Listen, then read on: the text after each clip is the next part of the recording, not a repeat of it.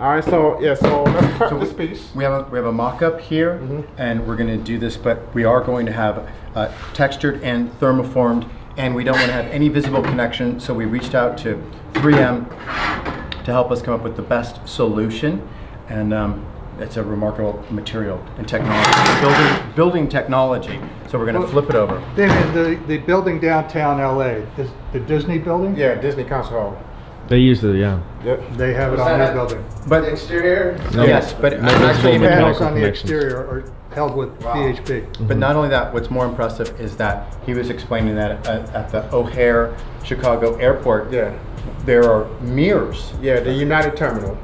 All the mirrors that's in that terminal is bonded with VHP That's since incredible. 1987. So hold on, since 1987. Yeah, so 30 years. And it's glass. on the ceiling. It's on the ceiling, yeah. No mechanical connections? Yeah, so anywhere you're going to use VHP to carry a load, is 4 square inches of tape per pound. So that's the calculation yesterday. So 4 square inches of tape per pound. So 4 square inches of tape per panel is the way you determine the right amount of load and tape relationship. Okay, that's incredible. These, these aren't the right size for this, but it's okay. We can fudge it. If we put it right in the middle, we'll still have access to these tabs, and then we can actually, mock it up and then, heat it up later too. So that's more or less. So I'm just going to guess right here. Yes.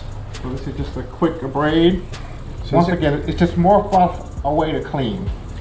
So he's cleaning mild abrasion with something that's like a buffing pad. Yeah, this hand pad, 7447 hand pad. Product. Yeah. Nylon See based. that residue? Yep. And you're just going like this, right? Yeah.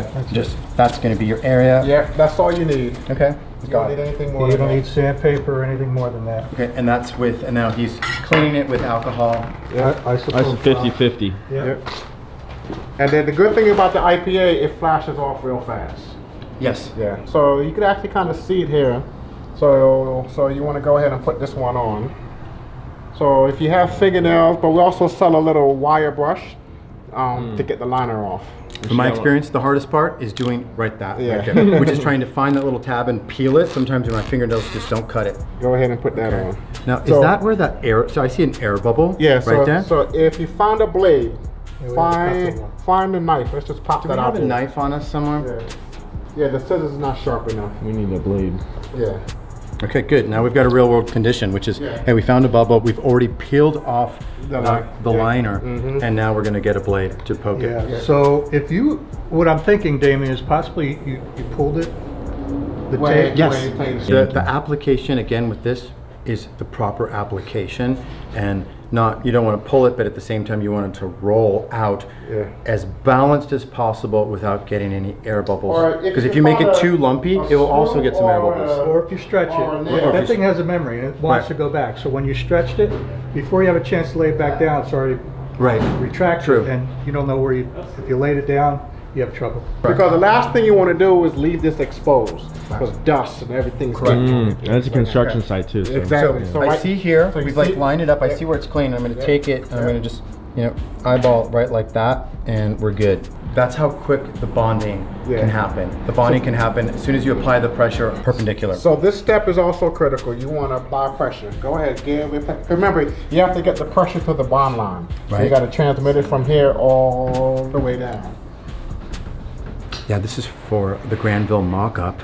It's a mega project, and because we are on the cutting edge of construction and design, we want to do some practice, some research, and before we actually do the 10,000 square feet of surface area on the outside. We have an incredible customer, incredible client, very open-minded, but ultimately, safety is a priority, and that's the first and foremost, most important quality, and then the additional, support is very appreciated. So a couple of things. One, we want to have our lab test adhesion, right? So you have the best method. And the second thing is I want to get you in contact with a gentleman by the name of Steve Austin, like the wrestler. I know Steve. Okay.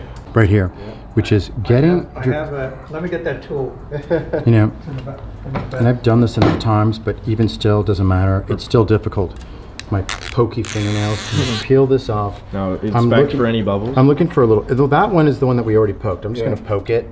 That was probably my application. I probably pulled on it too much. And then I'm looking where we put the abrasion. It's cleaned here. Oh, we got it. I'm gonna go like I'm gonna leave this it behind here, anyway. and we're gonna go into contact mode. Okay, we got contact. The next step is to apply the pressure. Apply the pressure. Can't skip it.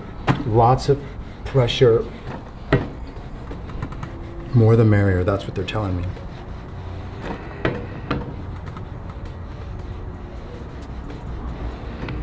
You have immediate handling strength. It's not 72 hours here, but you put the pressure on. But ideally, in a factory setting, if you're moving it, move it by the piece. Don't move it by the stiffener. Right. You know, just in case this thing is 100 pounds or whatever. Sure, I'm just feeling it right here. Yeah. Now, just for an example, this we put on how many inches of tape? Well, let's just say this is about 12 inches right here. Yeah. Okay, so that's 12. So that's 12 inches, 12 square inches, and we have 12 square inches. That's 24 square inches. 24. So that would equal how many pounds? 4 square inches per pound.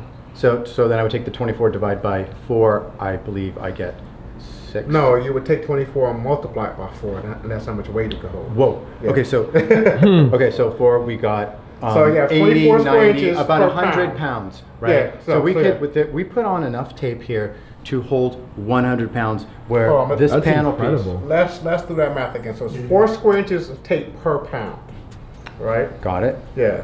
4 inches. Okay, 4 inches. Okay, and we have 24 inches. So it'll be 24 pounds. Sorry. 24 pounds. Yeah. Okay. 24 pounds. Yeah. Okay. So it's 96. so 24 pounds. Where this panel right here is maybe 1, 2, 3, 4, 5, 6. I don't think it's quite 24 pounds. It's close. Maybe it's around about 18 pounds. Yeah. This right here. So we've got more than enough. Yeah. In the real world application, we probably have another one. Okay. Yeah. Like about every 18 inches, we'll be putting one of these.